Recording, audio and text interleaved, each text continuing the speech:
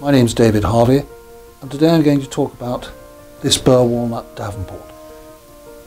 What was it about this that made me buy it in the first place?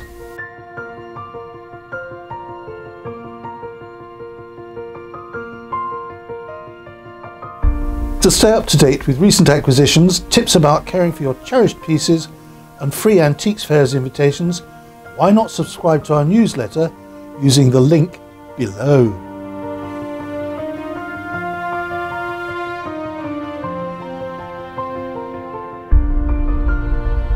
Well, more than anything else, it's what you can already see.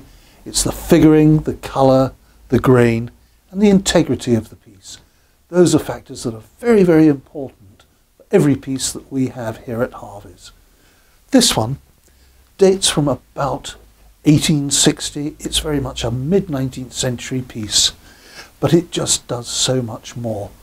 It is a desk. We call them a Davenport. Whether the first one was ever made for Captain Davenport, from whom it got its name, or whether that is just a Victorian story, we'll never really know. But when you look at this, there are any number of facets to it that just complement one another. When you open that top, you've got these fitted compartments inside, that for keeping your quills on, your ink bottles there and there, probably one red and one blue ink, little slots for keeping your notepaper and your envelopes in. But it doesn't stop there. Even the inside is finished in this very, very fine burr walnut. And then when we open this, look at that. Beautiful satinwood interior. The drawers exquisitely made. And then the panel here with that fabulous figuring. Again, the burr walnut. The columns here in solid walnut with the drawers all the way down on that side.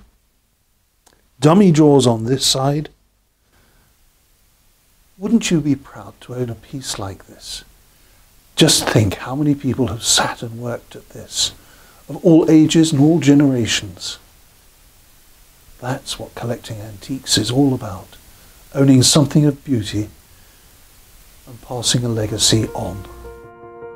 Thank you for watching this masterclass. You can subscribe to our channel by pressing the notification bell below.